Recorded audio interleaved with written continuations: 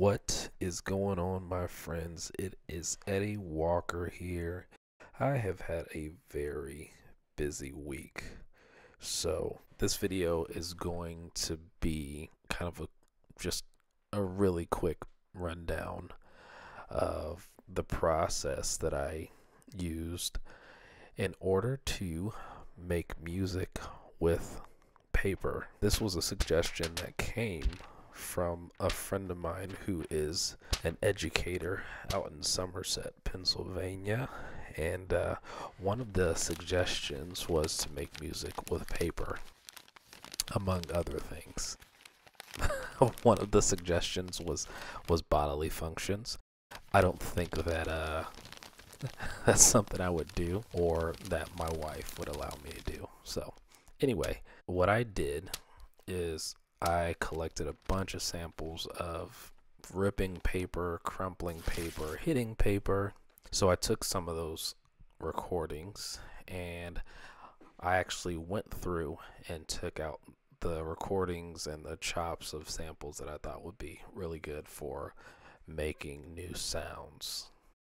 It is one thing to make music from sounds that are already made or from a synthesizer. It is one thing when you are starting from scratch, when you're starting from making, like, you record the sound, you're editing the sound, and then using the sound in music.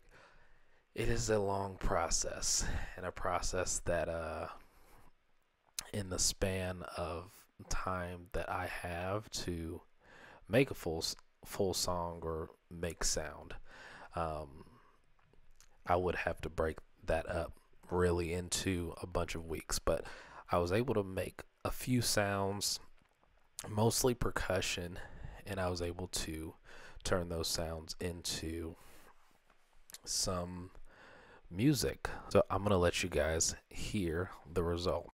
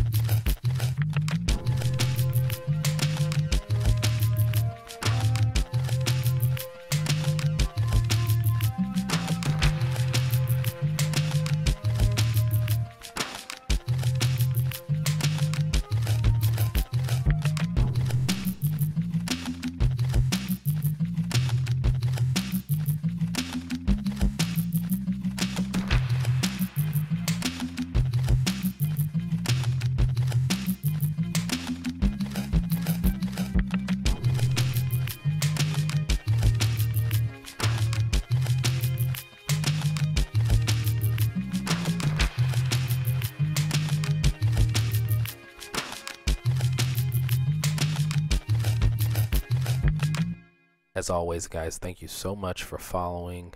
Thank you so much for watching. We will see you again next week, and who knows what we'll do. Maybe we'll talk about music production. Maybe we'll talk about recording. Maybe we'll talk about raising kids.